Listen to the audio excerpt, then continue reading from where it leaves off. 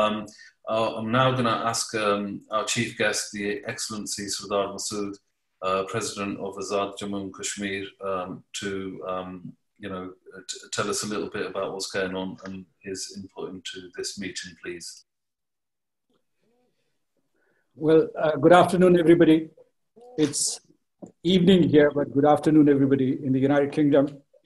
Mr. Fahim Kiani, thank you so much for hosting this virtual conference. This is very timely.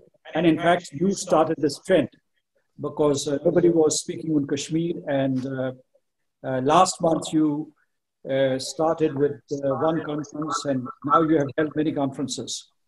Now, before I deliver my remarks, I would like to recognize all these MPs, honorable MPs who are sitting here.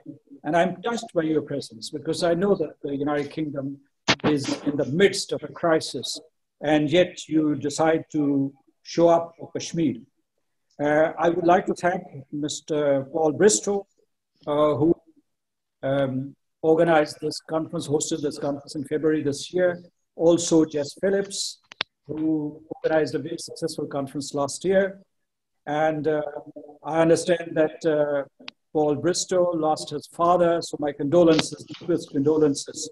And I understand that Ms. Kate Hollern, she has a sick relative, and still she is participating in this conference. Mr. Andrew Gwynne, thank you so much for taking a very firm and forthright stand on the issue of Jammu and Kashmir, particularly Labour's policy on it, and your efforts made a difference. I would also like to address everybody. I mean, I would like to mention Steve Baker, Sara Britcliffe. I have Alison Thewliss from SNP. I would come at some point to Scotland because I've been visiting the United Kingdom, but I haven't had the opportunity to go to Scotland. So next time. And then we have Richard Burgon, Jonathan Gullis, Antony Higginbotham, Marco Longhi, Ghulam Muhammad Safi, who's here, Altaf, and James Daly. I hope I haven't left anybody. So I'll rush through my remarks very quickly because we have lost some time. The first point that I want to make is that we feel for you. I mean, the people here in Azad Kashmir, Jammu and Kashmir, feel for the people of the United Kingdom. You're facing this pandemic. It has hit the United Kingdom hard, and there are 240,000 confirmed cases of infections, and some 35,000 people have died. So my condolences to the United Kingdom, particularly to the families and to the entire nation.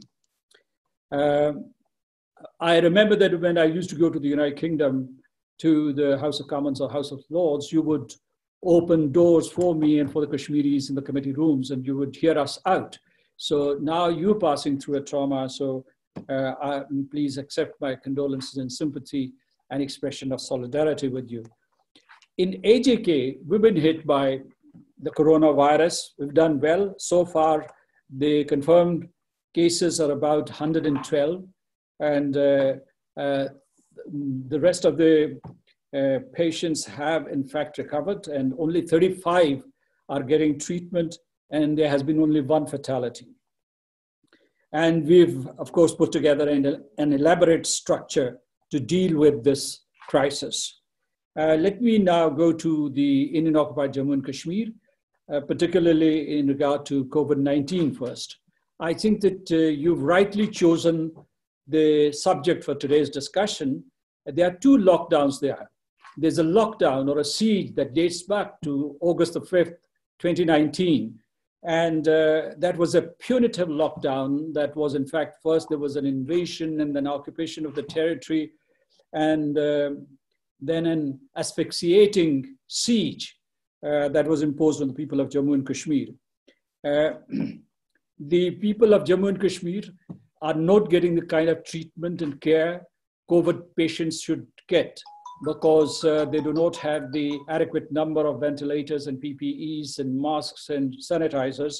So Kashmiris there are afraid that because of this negligence, this region might become a hotspot for the coronavirus. And second, they think that they might die like animals. So there's a palpable fear there. I think that you would recall that after August the 5th last year, India had incarcerated thousands of, can you hear me? Thousands of prisoners. And the bulk of these prisoners were young boys and children, as young as 11 and 12. And the number was 13,000. 9 international human rights organizations appealed to India to release these prisoners and political activists, political prisoners. But India has not paid heed to this appeal by these international human rights organizations, the United Nations Secretary General, and also the High Commissioner for Human Rights. Now, the more tragic thing is that India has used COVID-19 as a cover for its despotic and brutal policies towards the people of Jammu and Kashmir. One thing that they have done, that in the past 4 weeks, they have accelerated killing of young men in coordinated search operations. And so far they have killed about 40 young boys, and only 13 people have been a victim of COVID-19. So this, the Kashmiris are saying that the Modi virus is more dangerous than the coronavirus. They kill youth in coordinated search operation, they blast houses. But the most vicious step that they took was the introduction of the new domicile laws or new domicile rules. You would recall that last year they had rescinded Article 35A, and they have been trying ever since to turn the territory of Jammu and Kashmir into a colony and change its demography. What is the definition of these new domicile rules? The definition is simple, that anybody, I mean, particularly Hindus who lived in the occupied territory for the past 15 years, or they have appeared in the examinations of 10th or 12th classes, or they have studied in the territory for 7 years, they can qualify to become domiciles of the state. Now, what they have done is that they are creating space for the ex-armed personnel, for the civil servants, for officials of statutory bodies, including educational institutions, for migrant workers, for Hindu refugees who would be settled there. And the sole purpose is to change the demography, the demographic composition of the territory, and change this Muslim majority state into a Hindu state, Hindu Rashtra as they called. They have even reserved places for Rashtriya Swayamsevak Sangh operatives and for entrepreneurs, and for the temples. Now, these privileges or rights that the Kashmiris have, they date back to the pre-partition days. In fact, they were introduced in 1927 and 1932 under the rule of the Maharaja.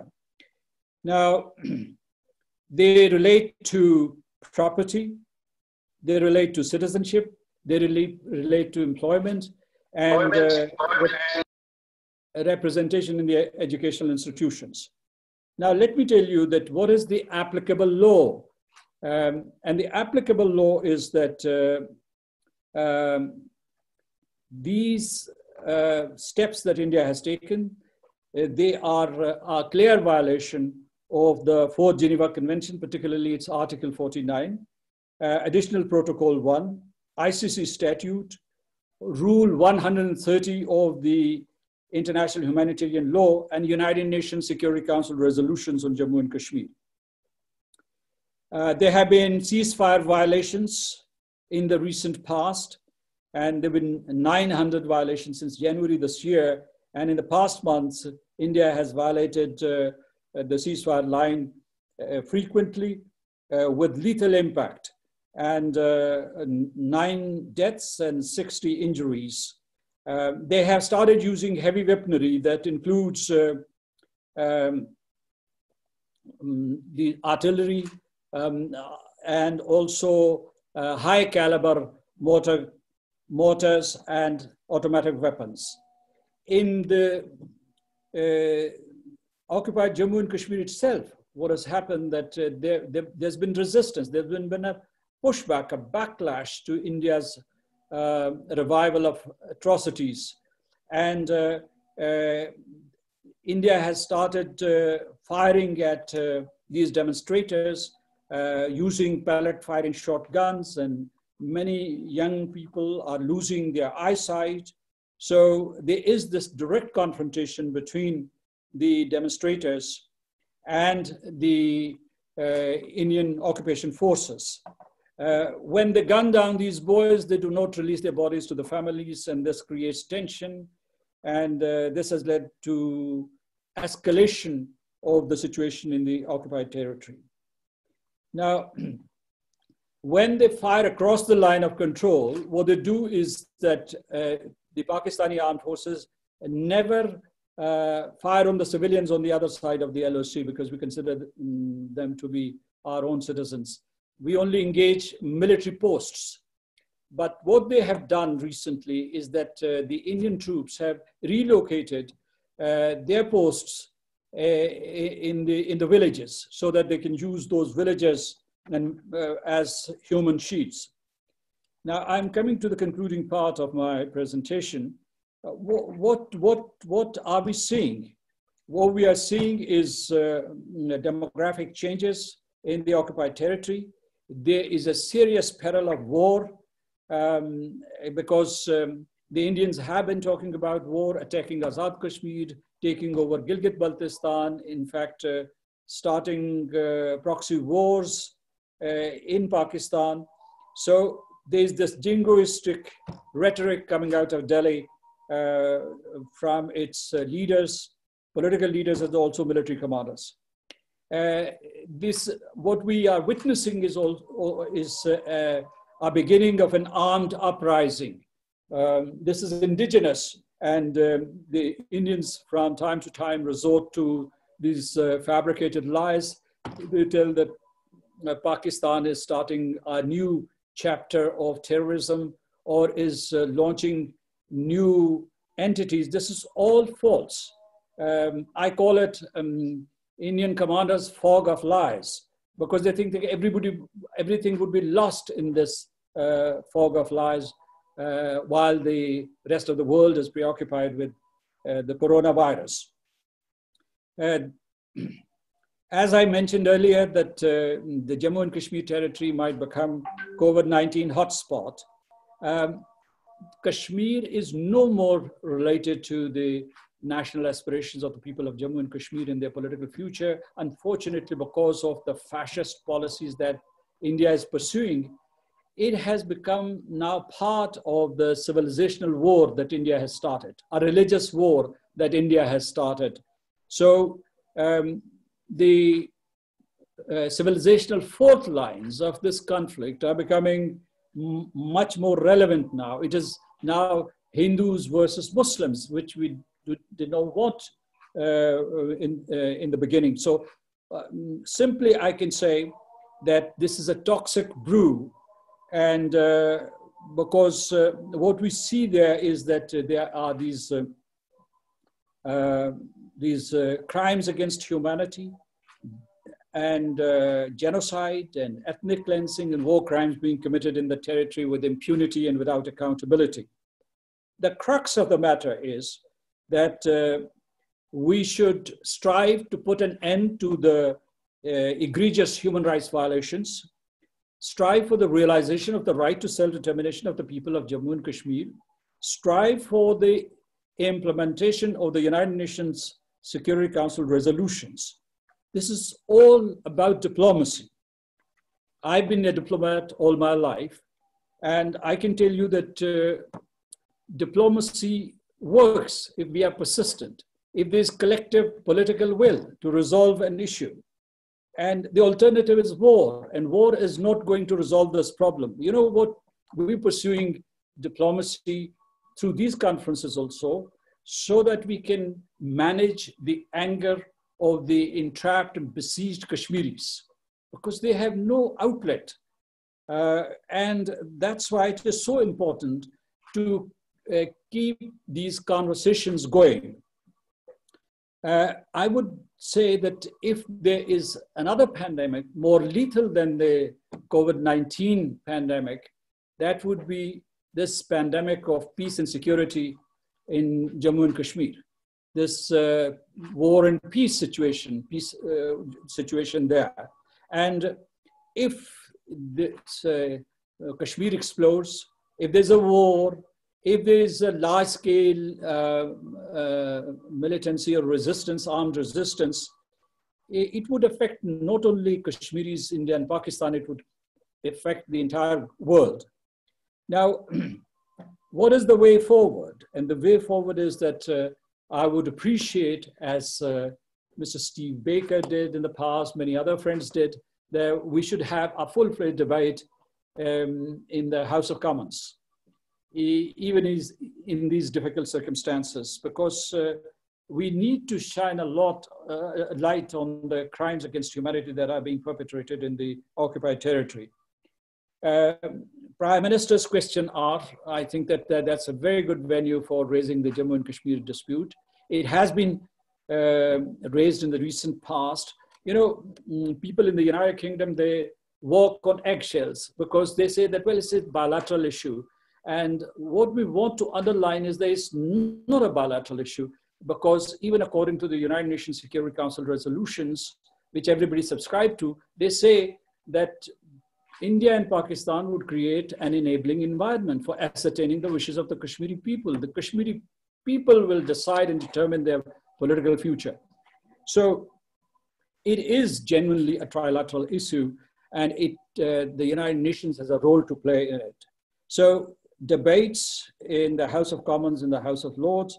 I think that after Brexit, the United Kingdom's position in the United Nations Security Council has become even more important. And you can demonstrate leadership on the issue of Jammu and Kashmir.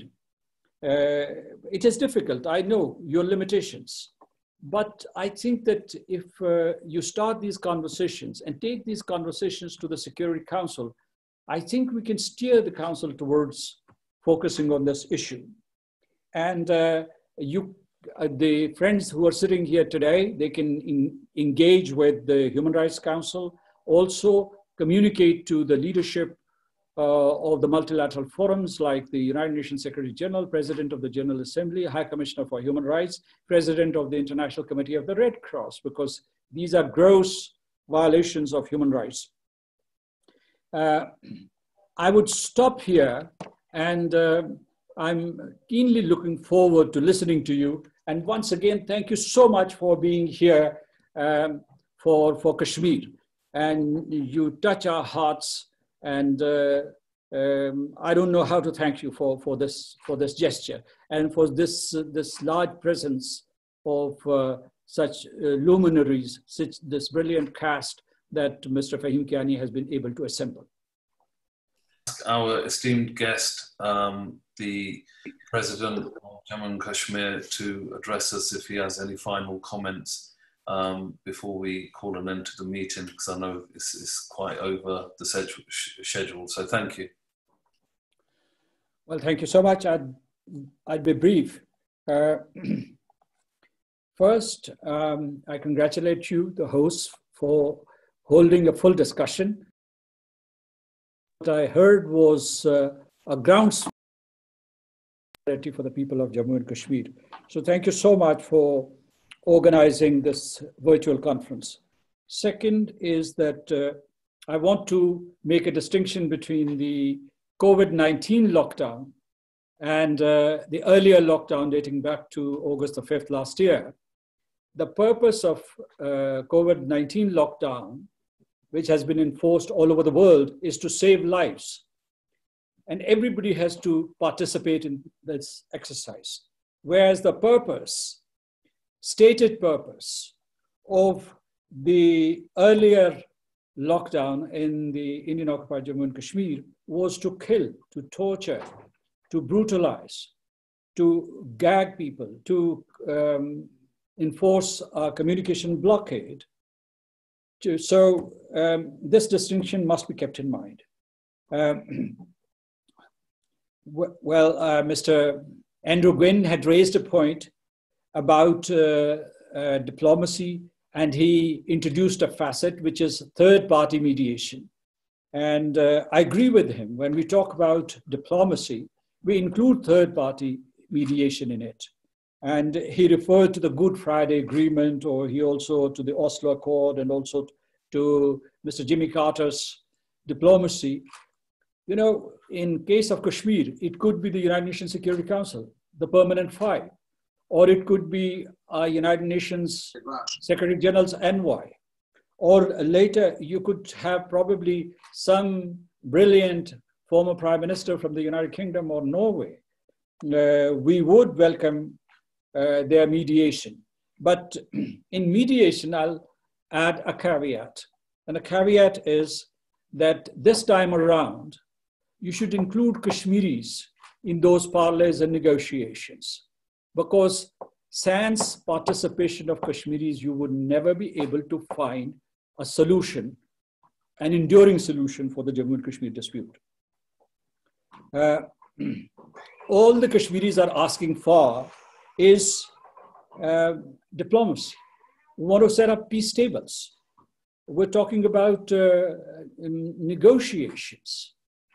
And this is no sin. This is no crime.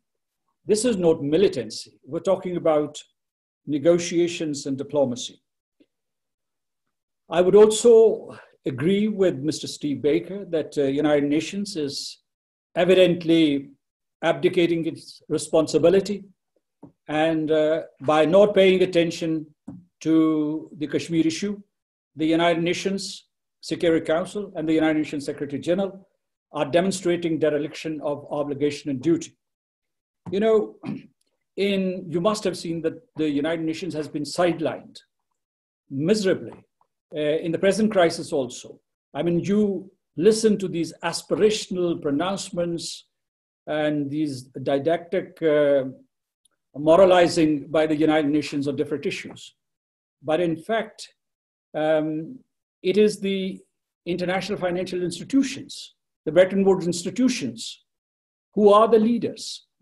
So the United Nations has just been included in the dramatis personae as a commentator. So I think that if, as you have rightly pointed out, that if it doesn't take cognizance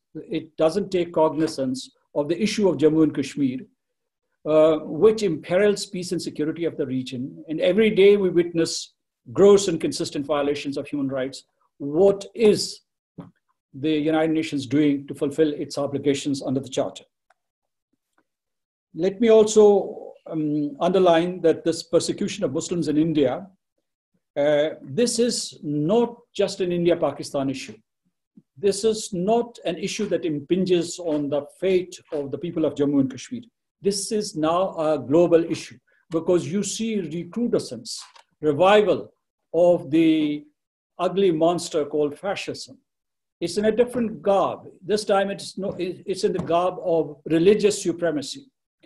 So I think that, as somebody said, that this should not be ignored or swept under the carpet, because of economic considerations. I'm also very satisfied that today what I heard from all the MPs was cross-party. I mean, there was a consensus on some key issues. When we are criticizing India, or we are basically criticizing the doctrine advocated by the BJP and the Rashtriya Swayamsevak Sangh, because this doctrine of Hindutva, which is in fact violent extremism. And that's why we criticize it, not Indians. Indians have a very rich and pluralist fabric, and that includes Hindus and Muslims and Christians and Buddhists and Sikhs. So, in fact, many of the Indians, millions of Indians have sympathized with the Muslims of India, and they have spoken up for the rights of the people of Jammu and Kashmir, and we are beholden to them for that. Now, there are two takeaways from this conference. One is that all the MPs have said, and I'm grateful to them, that they would be vocal in the House of Commons and that they would be pushing for that debate which has been postponed. And secondly, I think that they have all agreed that the crux of the matter is 2 points. And these are an end to the brutal repression of the Kashmiris and the violation of their human rights every day. And the second key point is the realization of the right to self-determination of the people of Jammu and Kashmir as mandated by the United Nations Security Council. So I would finally thank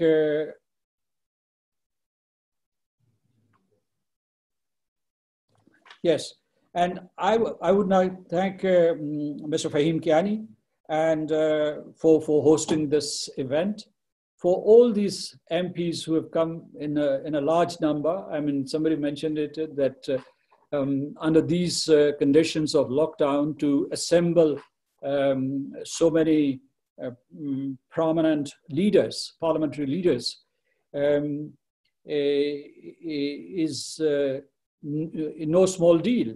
And therefore, I thank Mr. Fahim Kiani for doing that. Mr. Ishfaq Hussain, you have moderated the session very firmly, very politely, but in a very precise manner. So thank you so much for doing that. And I'm grateful to all the MPs who have shared their thoughts with me and who've listened to me when I made my presentation right in the beginning. Thank you, President of Azad Kashmir, and also all the MPs and dignified guests who have joined us. We're all working to make a difference in Kashmir, and I'm delighted to have so many of you and so many esteemed personalities supporting us in this cause. So thank you again to all of you. There's one point, if I have your permission, I just want to add one point. And that is, you know, the United Kingdom Parliament is very active. And you would recall, everybody who's here in today's conference, they would recall that in March this year, the European Parliament had in fact introduced half a dozen resolutions. More than 650 European parliaments had introduced these resolutions. And they had reacted to the anti-Muslim steps or laws in India and violence against Muslims. And in those resolutions, although they were postponed, they could not be discussed in the European Parliament and passed. But in those resolutions, there were two key points. One point was, they said that if India presses ahead with its fascist policies against the Muslims, the consequence would be that there would be statelessness on a massive scale, unprecedented in the history of mankind. There would be movement of these Muslims and other minorities towards all parts of the world. And the second thing is that in one of their operative paragraphs, they urge India to implement the UN Security Council resolutions on Kashmir and respect the right to self-determination of the people of Jammu and Kashmir, which is recognized by the United Nations. So what I want to say here is that the United Nations the United Kingdom Parliament, the British Parliament, can act as a catalyst in mobilizing other parliaments, like the European Parliament. You have colleagues there. You left the Parliament only recently. They still rely on your expertise and on your wisdom.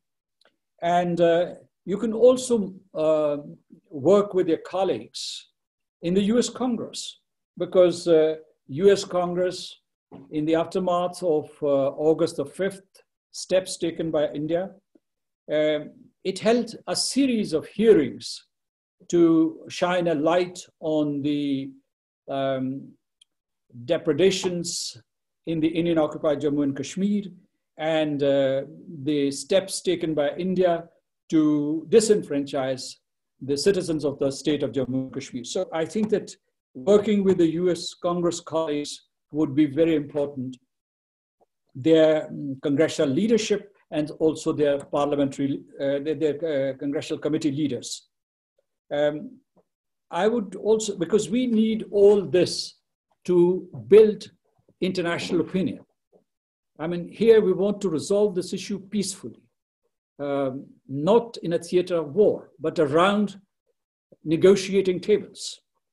And that's why it is important to work together to build international public opinion. Of course, I mean, as far as I'm concerned, we're trying to reach out to the international civil society, like human rights organizations and citizens forums. But I think that you are much more influential. Your voice has credibility, not just in your constituencies or in the parliament, but beyond that. I mean, you can talk to 10 Downing Street and you can influence policies there, or you can interact with the FCO. But beyond that, you have, because you're the United Kingdom, and somebody said it is one of the most influential countries in the world, your outreach is much greater.